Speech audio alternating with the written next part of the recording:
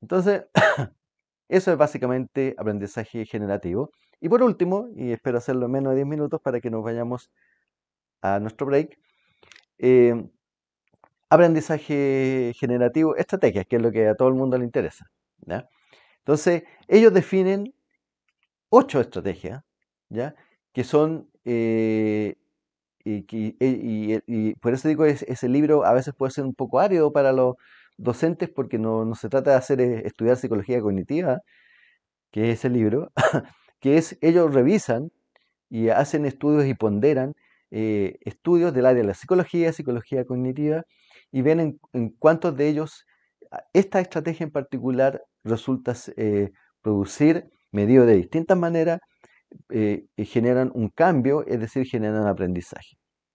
Entonces, esto que viene de la infografía que está disponible en el sitio web está distribuida así, una definición, en cuántos de esos estudios ha sido beneficioso de lo que ellos estudiaron y, y, y de qué se trata eso.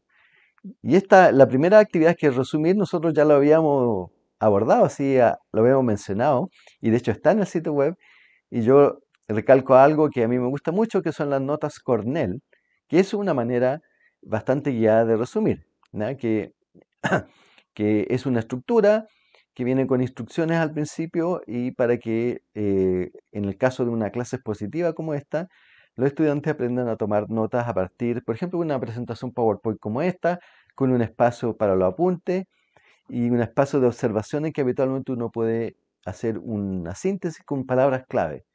Y después de un cierto segmento, y en eso el profesor tiene que planificar bien su exposición, su PowerPoint dividido como en secciones, eh, identificar la idea principal y alguna idea secundaria. Y esto, y esto es algo súper... A ver, ¿dónde está la fecha? Claro, está de la década de los 50, súper viejo, que lo hizo este señor eh, Walter Polk en un libro que es Cómo estudiar en el college, o sea, en la universidad, en los primeros años de la universidad, y que a mí me ha hecho mucho sentido en el ámbito universitario, ¿ya? Y de hecho, una de las quejas típicas que uno hace en la universidad, oye, pero ¿cómo no saben tomar apuntes? Pues vienen del colegio y lo típico es echarle la culpa a alguien más. Pero esto es una manera de hacerse cargo de eso, enseñarle esto, y eso yo trato de hacerlo al menos en mis cursos de primer año, que aprendan a tomar apuntes. Y lo interesante de esto, que específicamente tiene que ver, a ver, creo que, no está ahí, tiene que ver con este modelo que hablábamos, el modelo SOI, que eso le ayuda, tiene que inducir al estudiante a organizar el contenido, eh, verlo cómo se relaciona con el conocimiento propio, previo y identificar ideas principales, le ayuda precisamente a eso. Entonces eso, resumir. Lo otro es mapear y aquí y una práctica común que yo sé que muchos de ustedes utilizan para mapear las ideas y eso también ha mostrado ser beneficioso, es los mapas conceptuales, ¿ya? Y ustedes, yo sé, y lo mencionaron algunos que eh, usan mapas conceptuales, ¿no? Pero ¿qué problemas podía encontrar uno en los mapas conceptuales? Y hay un típico problema que aquí em, el típico problema que uno pasa especialmente en época escolar, que un problema común es que cuando uno se pone a los estudiantes a hacer mapas conceptuales, es que gastan mucho tiempo organizando la información, ¿ya? Esto va conectado con esto otro, pero no aprendiendo el contenido. O sea, tiene un lado, digamos, negativo esto de los mapas conceptuales, ¿ya? En el sentido de que si uno tiene un mapa muy grande, a veces los estudiantes se pierden porque no manejan toda la información. Entonces, una manera de abordar ese problema, que es habitual cuando uno se mete en el mundo de los mapas conceptuales, es hacer mapas conceptuales parciales. Es decir, estos mapas conceptuales parcialmente llenos con algunas ideas en las cuales los estudiantes después pueden conectarse con ellas, ¿ya? Entonces les es más fácil así trabajar y de manera de seguir introduciéndolos gradualmente al tema de los mapas conceptuales. Y lo otro también que es muy parecido, que es también el dibujar es una actividad generativa cuando sirve al propósito del aprender, o sea, no dibujar por dibujar.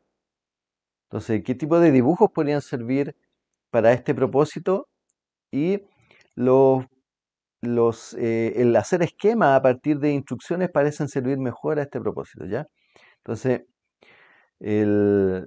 cuando usted da ciertas instrucciones, si vamos a hacer un esquema, por ejemplo, de cómo, de acuerdo a lo que vimos en la clase, cómo hacemos el choque de las placas tectónicas que producen los temblores en Chile. Ya. Entonces ahí los estudiantes van a dibujar. Entonces eso, de nuevo, eso puede ser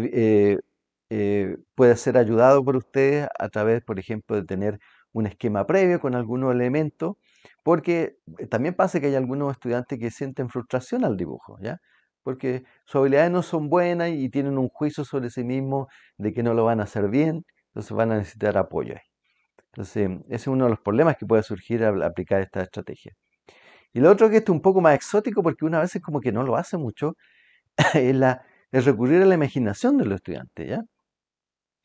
Ah, eh, pero imaginar cosas, decirle, estudiantes, imagínense esta situación, implica varios pasos de este modelo SOI que veíamos hace un rato, del seleccionar, organizar e integrar el contenido. Pero, por ejemplo, en algunas situaciones podrían ser útiles eh, eh, combinar eso con una representación actoral de lo imaginado. ¿Ya? Entonces, estudiantes, vamos a leer este fragmento de literatura y ustedes se van a imaginar la situación. Entonces, ustedes vamos a actuar esta situación de este personaje en este contexto imaginario que ustedes construyeron en su mente y que ahora la vamos a llevar al presente, a esta realidad, interactuando en este ambiente imaginario, ¿ya? Entonces, el forzar a los estudiantes a imaginarse las situaciones genera, como dice ahí, un orden de las ideas, unas relaciones y, y- es un trabajo que no es pasivo, digamos. Y lo otro que ya se podrán imaginar que el tema de la autoevaluación, ¿ya? Que de hecho es algo que uno hace como estudiante o ha hecho toda la vida de autoevaluarse, ¿ya? Y un ejemplo de eso que uno lo puede incorporar en la sala de clases son los tickets de entrada o salida, ¿ya?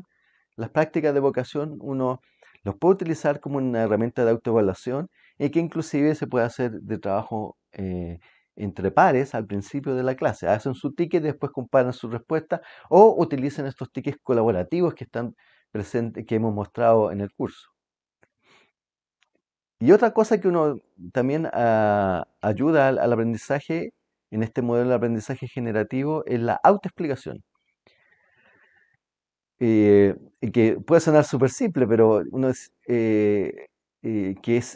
recitarse la materia a uno mismo, sino que uno podría, hay ciertas preguntas claves que ayudan a, precisamente en este modelo, a ayudar a la integración, a la selección y a la organización del contenido que está uno estudiando. Entonces, por ejemplo, tenemos algunas preguntas eh, que, del tipo clasificar el pensamiento. Por ejemplo, ¿qué conoce de este tópico? Del tipo de probar supuestos. ¿Qué evidencia adicional te llevaría a una respuesta diferente? ¿Ya? Ponerse en un supuesto y ponerlo a prueba y autoexplicárselo. Demandar evidencia. ¿Qué evidencia tienes, perdón, para soportar tu conclusión? Y lo otro, ponerse en puntos de vista alternativos. ¿Quién podría estar en desacuerdo con tus conclusiones?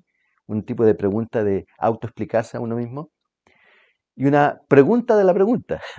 ¿Por qué piensas que esta pregunta es importante de responder? ¿Ya?